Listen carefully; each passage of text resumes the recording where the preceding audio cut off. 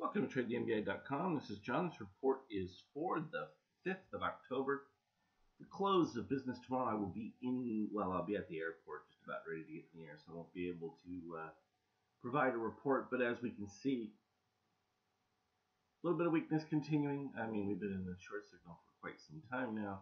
Shakeout still hasn't been able to get any strength above zero. In fact, now we're below the yellow line here with the histogram.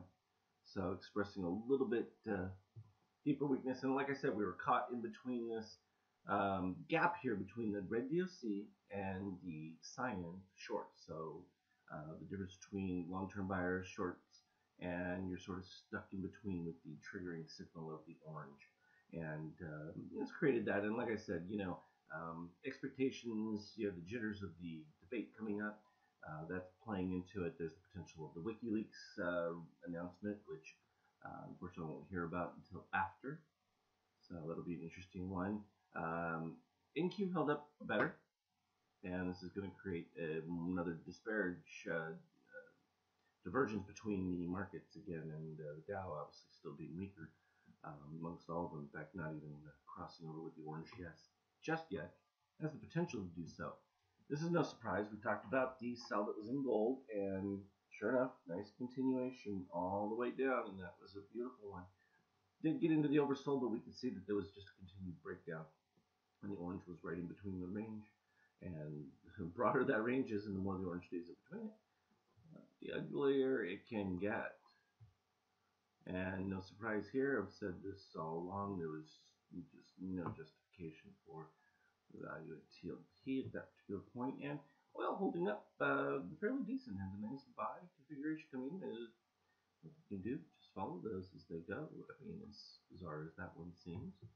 And the euro, quite a ride. I mean, it broke all the way below the lows, capturing all the way down to here. I mean, we're in the 114 range, and then shot all the way back up to the 112. So this is a big move intraday.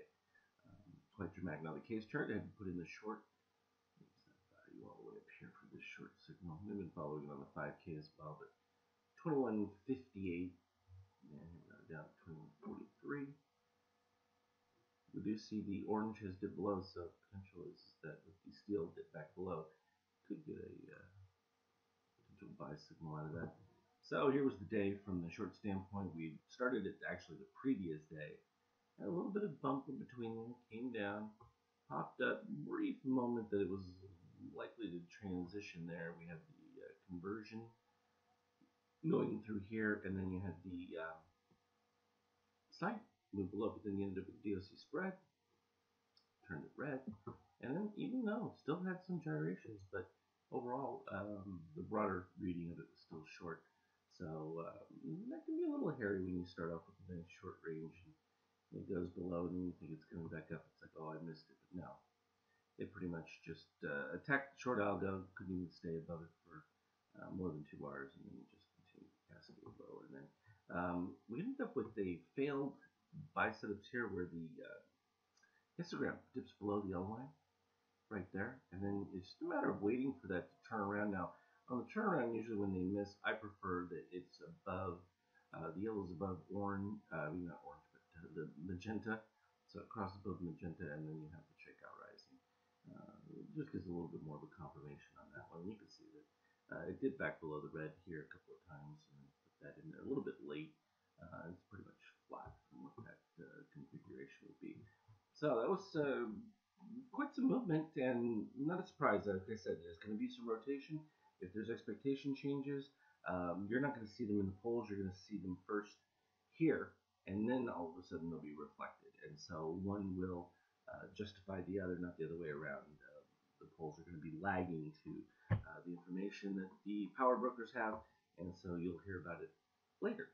So, like I said, if the market's moving lower, then it's a surprise that HRC is not doing as well, and if the market moves higher, then it's an expectation of status quo, and that's just generally the way things are set up at this particular point, just given what the probabilities were moved all through most of the summer period before we got into fall. We had that brief change where things like plummeted really quick and then they've stabilized, but now we're starting to see some more of that, and this is exactly what we expected coming into this.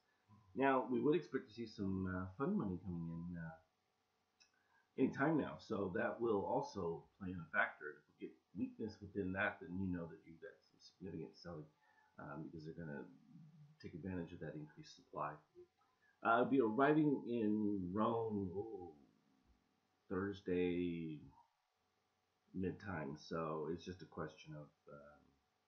And then I have a train that I'm taking that takes me to Salerno. We're meeting with the family down in the Amalfi Coast. So as soon as I'm able to get internet all set up, then you'll be hearing from me. So as always, though, continue to look for me on the Skype chat. It won't be tomorrow, but after that, and we'll keep you updated. But feel free, as members, to go ahead and post your charts that look just like this on the Skype chat, and that way others can stay abreast of them if they're not following as well either. As always, trade well. We'll talk to you later.